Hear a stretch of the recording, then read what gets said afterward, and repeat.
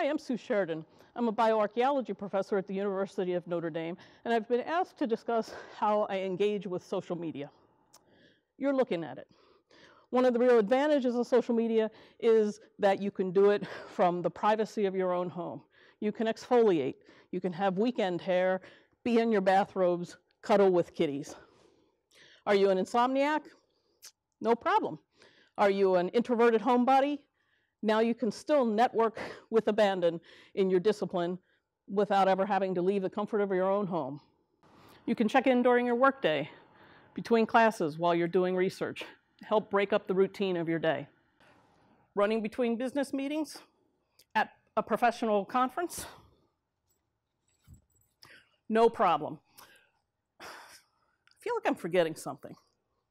The Anthropology scarf. Whether you're using your phone, a computer, iPad, tablet, any of these will work as long as you can sign on and add to the conversation. Today we have 20,000 members across all the platforms of BioAnth News, with nearly 100 countries represented and people from all 7 continents, including Antarctica.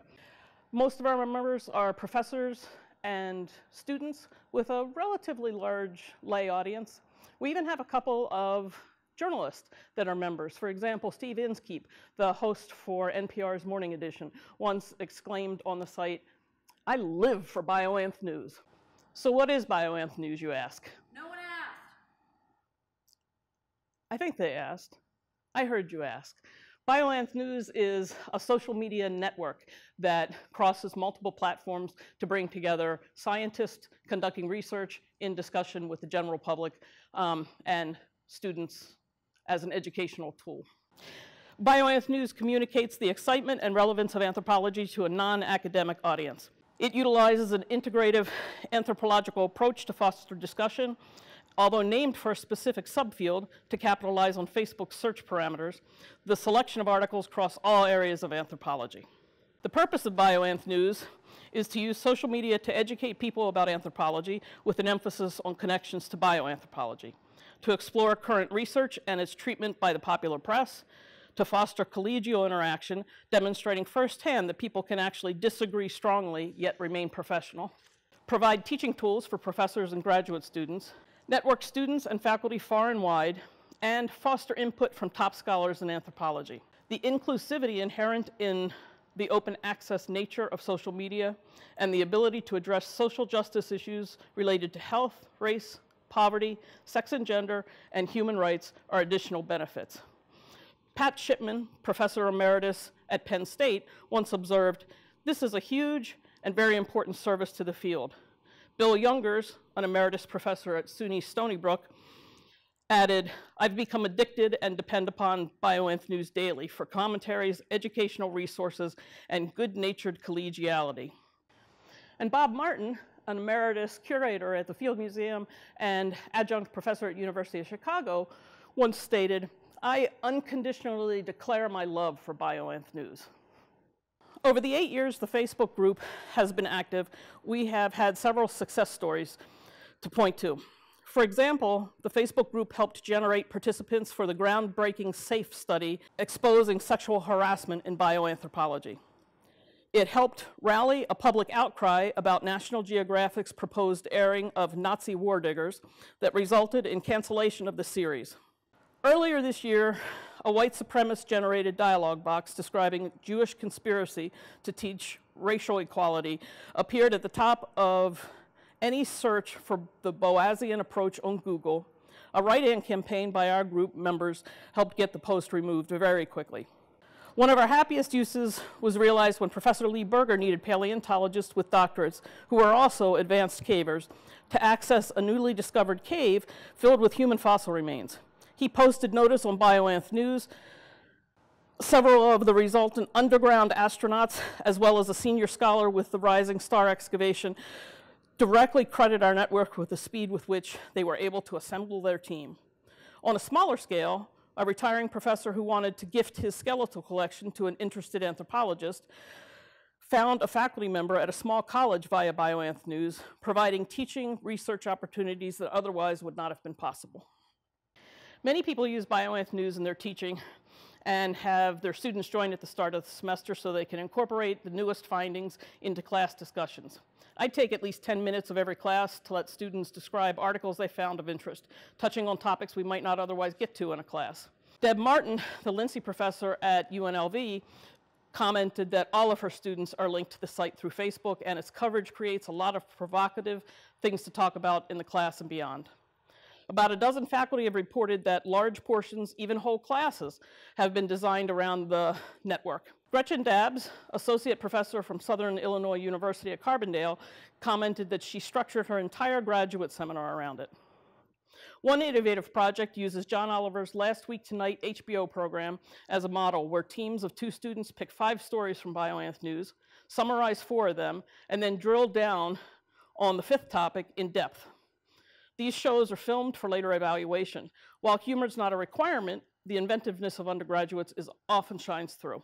Interinstitutional and multi-campus collaborations have resulted from the use of the network in classroom activities, and the Bioanth News Network has been linked to at least 4 high enrollment and gateway courses, or MOOCs. There are numerous novel teaching and research aspects. Our banner photos change monthly to highlight a member's research, sampling across the many and varied sub-areas of biological anthropology. Weekly features, such as Monday Memes, are often quotable quotes from anthropologists or about the field, suitable for sharing widely. Tuesday Tourist samples sites a bit off the beaten track of interest to anthropologists while traveling. Thursday Theater suggests often notoriously bad movies featuring bioanthropology themes. Friday Fun Facts offer tidbits of esoterica suitable for impressing friends and neighbors at parties, or not. Our Bioanth Mugshots album of over 260 Bioanth PhDs offers a way to look up a person of interest when reading about their research, and a handy cheat sheet at professional meetings. Undergrads and graduate students can find permanent files on the Facebook group compiled from members' comments about what can you do with an anthropology degree, are you considering a graduate school visit, or academic interview tips. John Marks, a professor at the University of North Carolina, Charlotte, said it has managed to link up thousands of senior scholars, junior scholars, and students into a broad intellectual network of opinions, discussions, and debates about the latest relevant science headlines. This has been a great service to the discipline, unimaginable when I was a young scholar. The Bioanth News Network recently hosted a conference on the use of social media for research, teaching, and public outreach. We had multiple people speak at the conference, including Bob Martin, Barbara King, Augustine Fuentes, John Hawks from a cave in South Africa, Mark Kissel, Anna Osterholtz, and Natalia Reagan.